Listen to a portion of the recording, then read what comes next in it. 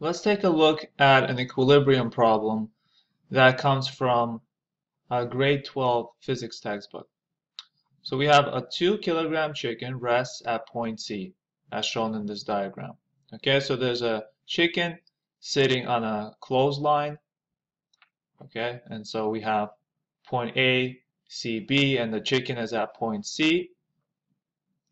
And so in this problem, the chicken is not in the middle here, so it's not a symmetric problem. Instead, the chicken is closer to this side. And so we have two angles here with respect to the horizontal. So this clothesline is, this part of the clothesline is at 45 degrees to the horizontal, and this part of the clothesline is at 30 degrees to the horizontal. Okay?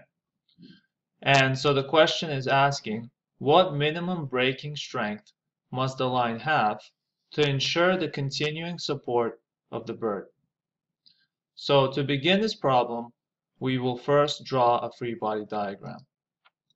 So we have force of tension 1, so that's the tension in this portion of the clothesline, and it's 30 degrees to the horizontal. Then we have another force of tension here in this part of the clothesline, so we'll call that Ft2, and that's 45 degrees to the horizontal. And then we have the force of gravity on the chicken, Fg. Okay. Next, what we're going to do is we're going to resolve these two tension forces into components. Okay. So looking at Ft1 first, we have Ft1x, that's the horizontal component of Ft1, and Ft1y is the vertical component of it. Okay, and similarly to this force, Ft2, we're also going to resolve it into its components. So Ft2x and Ft2y. Now, we're going to write expressions for each component. So Ft1x is equal to Ft1 cos 30. And the reason for that is because Ft1x is the adjacent side to 30. So if we look at this as a right angle triangle, so the right angle is right here, this side is adjacent to 30. So we have the adjacent side divided by the hypotenuse, which is Ft1, and that's equal to cosine 30. And if we rearrange that, we get that, so isolate for Ft1x, then we get that it's equal to Ft1 cos 30. So similarly for Ft1y, since Ft1y is the opposite side, so it's opposite to 30, we're going to have sine 30 is equal to Ft1y, the opposite side, divided by the hypotenuse, Ft1. And when we isolate for Ft1y, we get that Ft1y is equal to Ft1 sine 30. Looking at the second tension force, so Ft2, it's fairly similar. So this side is adjacent, so Ft2x is equal to Ft2 cos 45, and this side is opposite, so Ft2y is equal to Ft2 sine 45. Next, we're going to find the force of gravity that the chicken experiences. So the force of gravity, the way we find it is we need the mass of the object and the acceleration due to gravity near the Earth's surface. So the mass of the chicken in this case is 2 kilograms, and the acceleration due to gravity near Earth's surface is 9.8. So we multiply them together to get 19.6 newtons. So the chicken experiences 19.6 newtons of force due to gravity. Next, we're going to look at the equilibrium situation. So in this case, since this is static equilibrium, so the chicken is not moving, So there's no net force in the horizontal dimension or in the vertical. So in this case, what we're going to have is we're going to have Ft1y plus Ft2y, since they're both in the same direction, is equal to Fg. So these two forces, the vertical forces, so Ft1y and Ft2y, will need to balance the force of gravity in order for the chicken to not move up or down and remain at rest.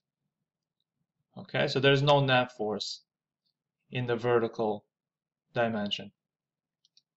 And so what we get is we get Ft1 sine 30, so that's what Ft1y is equal to, plus Ft2 sine 45 is equal to 19.6, the force of gravity on the chicken. Okay, now what we're going to look at is the horizontal dimension. So the only two forces that we have in the horizontal dimension are Ft1x and Ft2x. And so since the chicken is not moving horizontally or vertically, these two forces will need to equal each other. Okay, so in this diagram, it may not seem like they're equal to each other, but it's not drawn to scale. But in this situation, Ft1x is equal to Ft2x, since the chicken is not moving horizontally.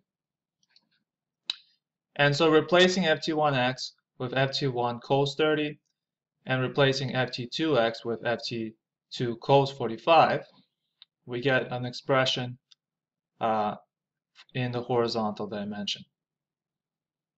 So now what we do is we're going to isolate for Ft1, and now we're going to have two equations and two unknowns. So this is our first equation, and this is going to be our second equation. And what we're going to do is we're going to substitute this into the first equation. Okay, so we're going to solve this system of equations by substitution. And so we're going to replace Ft1 with Ft2 cos 45 divided by cos 30. Okay, and then simplifying this, we get Ft2 times 0.4082 plus Ft2 times 0.7071 is equal to 19.6. So now we only have one variable, and we're going to solve for that variable. So Ft2 is equal to 17.6 newtons. And once we have Ft2, we can now solve for Ft1 by substituting Ft2 into this expression. And so we substitute 17.56. So this is actually a rounded value. The original value was 17.57 roughly. So after substituting that in, we're going to get 14.3 newtons. Okay, so we've solved for Ft1 and we've solved for Ft2. So in this part of the clothesline, the tension would need to be 14.3 newtons. Okay, so that's the minimum breaking strength for the clothesline to not break. And for this portion, it needs to be able to withstand a minimum of 17.6 newtons for the clothesline to not break. Okay, thank you for watching.